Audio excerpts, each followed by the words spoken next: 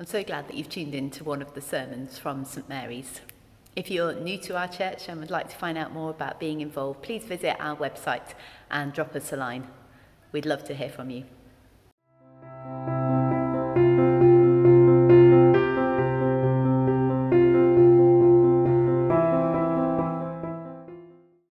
Found in Genesis chapter 1, commencing at verse 1, and is on page 1 of your church Bibles.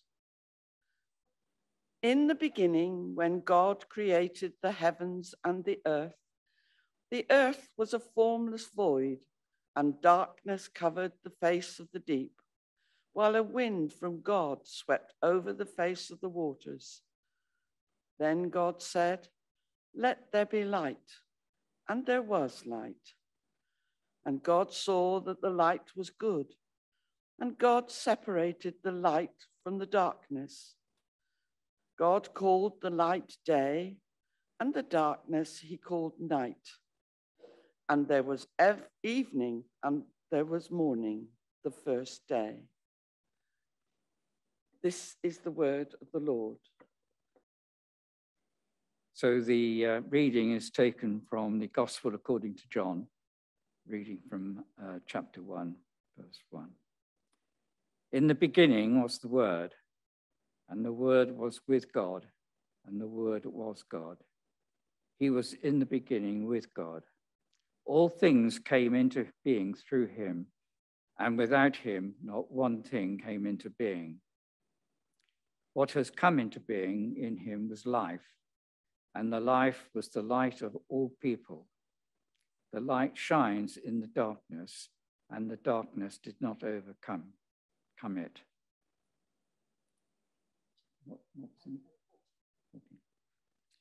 And the Word became flesh and lived among us, and we have seen his glory, the glory as of the Father's only Son, full of grace and truth. John testified to him and cried out, "This was he of whom I said, 'He who comes after me ranks ahead of me, because he was before me.' From his fullness we have all received grace upon grace." This is the word of the Lord. Well, good morning, everyone, and good morning to all those at home this morning on Zoom. It's a great pleasure to be with you on this beautiful day. And I've just come back from Switzerland, where I've been for 2 weeks on a mission there. So I'm full of the creation. I think we might have had all of chapter 1. I don't know what happened there. But if you want to open your Bibles, it might be useful to see Genesis chapter 1 as I talk about things. It's rather a long chapter, I know, but anyway, our topic this morning, Trinity, the creative Trinity. Well, I arrived late in Geneva due to a delayed flight from Bristol on a Monday evening 2 weeks ago. My friend and I set out on a local bus to find the small hotel we booked, an auberge, and soon it was in total darkness because it was midnight. It was too far to go on to Zermatt, which was where we were destined for next day. We were on an evangelical mission to look after a 150-year-old church in Zermatt called St. Peter's for 2 weeks. So here we were at midnight in the dark. This little hotel place was shut, closed, total darkness. And we couldn't even find the front door. Anyway, we were contemplating, well, it wasn't too cold if we had to sleep on a bench for the night, when all of us, well, we suddenly realized perhaps we'd try a prayer. You know, that's what the business we were in, praying and expecting results. So we said our prayer, and almost instantly there was a response, quite remarkable. This young man in the darkness was going towards the hotel, And so we called to him and he came over. And it turned out that he lived there with his family. And when we explained our predicament, he said that his wife might be able to help us, as she was the waitress in the restaurant there. So she was asleep, apparently, but he woke her up, the only one who could help, and she appeared in her pajamas, full of goodwill, and in no time had contacted the caretaker, who came over with a key to our room. All was well. How grateful we were to have some sleep and to know that the power of God is always near to help us. Today is St. Trinity Sunday, celebrated a week after Pentecost. At Pentecost, the Holy Spirit was sent to earth after Jesus returned to heaven in order that the Holy Spirit would indwell every believer as a counselor and a guide. Together with God the Father and Jesus the Son, he is the third member of the Trinity. The Trinity is not a word found in the Bible, but the reality of the three of them always working together in unity is seen right at the start of Genesis and mentioned several times in the New Testament, particularly by St. Paul. At the baptism of Jesus in the River Jordan by John the Baptist, we see all three connected together as the Holy Spirit descends on the head of Jesus in the form of a dove, and the voice of God the Father calls to him from heaven, "This is my Son, whom I love. With him I am well pleased." The Trinity are relational and yet diverse, each playing a different role. In the first verse of Genesis, we see that the mighty Spirit was hovering over the waters to bring order out of chaos. Somebody has said it was like a broody hen wafting her wings over her eggs. The activity of the Trinity to create everything in the heavens and earth is then described as happening over 6 days, with the final day, 7th day, being a day of rest for God. The length of a day is unknown, but it is the sequence of events that is important. The spoken word of God commanded the creation to appear out of nothing. Hebrews 11:3. And as we heard from the Gospel of John, it is Jesus the Son, the living word, who does this by merely speaking. On days 1 to 3, God separated and gathered light from darkness and water from above and from water below, with the formation of dry earth. Then the next 3 days, days 3 to 6, saw making and filling of what he'd separated, of the air with birds, the sea with fish, and the earth with plants and animals, including man. The sun and moon and stars were made on day 4. Only their importance in giving light was emphasized, probably so that they would not become objects for worship. It's been all too common for the sun to be worshipped in this world, but God minimized it. On the day of rest, day 7, the creative Trinity pronounced everything to be very good. A regular rest day was modeled by God, and this is his gift to humanity, a Sabbath rest. During the COVID pandemic, the imposed change in lifestyle forced many of us to slow down and take more rest, vowing never to return to the former rush and busyness. I wonder if you're still managing to keep this up. I'm trying.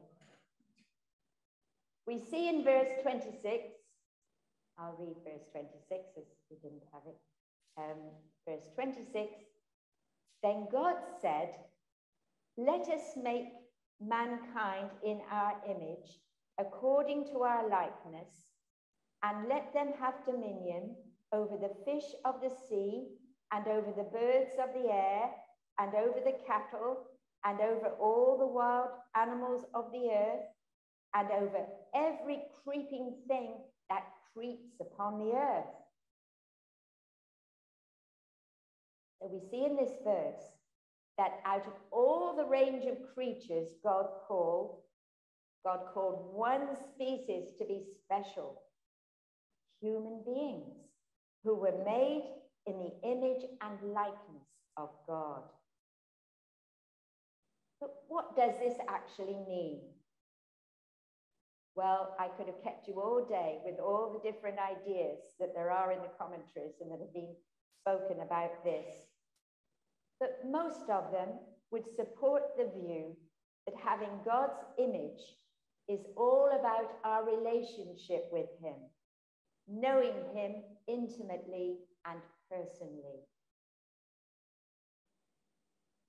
The New Testament makes it very clear that when we see the true image of God in this world, we see it in Jesus Christ.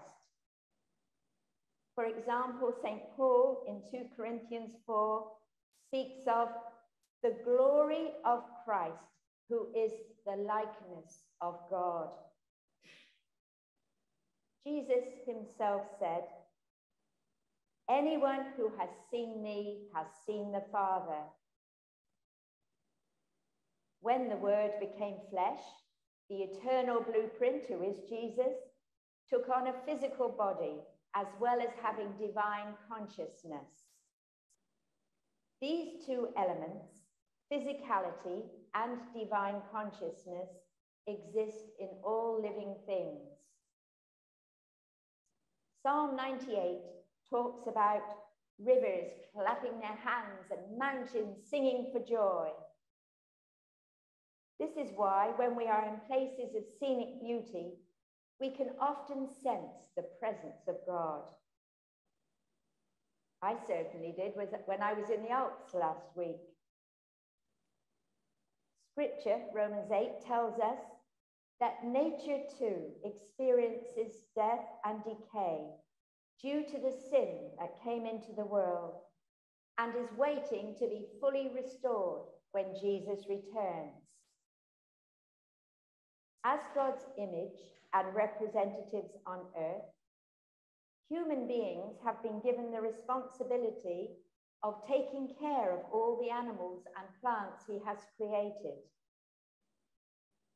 Haphazard waste disposal, particularly of plastic into the oceans and rivers, has had dire consequences for the food chains involving fish.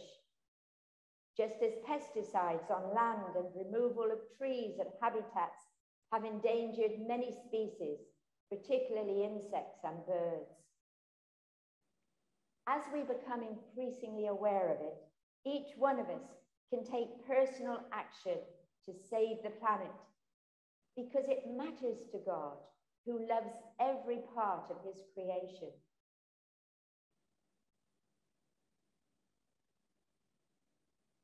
The God we have come to know and worship in Jesus Christ through the Holy Spirit is a trinity of persons who are lovingly creative together. They are sometimes depicted as being in a joyful circular dance. Perichoresis in Greek means rotation. Being made in the divine image is a status not given to animals nor angels, only to human beings. We have the task and glory of representing him here on earth. God has made an ordered universe where the laws of physics, chemistry, and biology are fixed. And we can discover through scientific investigation how it is the work of an intelligent, divine creator whose intelligence is far superior to our own. Science and faith should never be in conflict. As we read in 1 Corinthians 1, verse 25, for the foolishness of God is wiser than man's wisdom, and the weakness of God is stronger than man's strength. It has been said that a person with experience or a testimony is never at the mercy of one with an argument.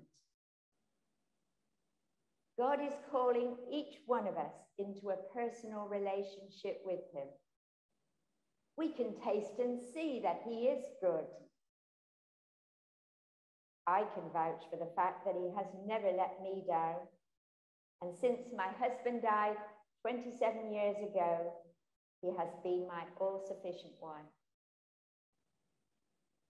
He also calls us to be loving and forgiving in our relationships with each other. In dying for each one of us on the cross, how could he have shown greater love to you and me? We will never fully understand the depth and height and breadth of his love. It is amazing that one day, if we hold on to our faith, he will present us holy in his sight, without blemish and free from accusation. So let us enjoy the fellowship of the Lord's Sabbath today as we reflect his image and say in our hearts this little prayer. Loving God, Father, Son, and Holy Spirit, for all you are and all you do, all you mean, we give you our thanks and offer our worship in the name of Christ. Amen. And after the service, prayer is available. If you'd like a touch from heaven, if you have a prayer need, come and find me or a member of the clergy or the prayer team. I'll be over at the chancel at the back. Be very happy to pray with you.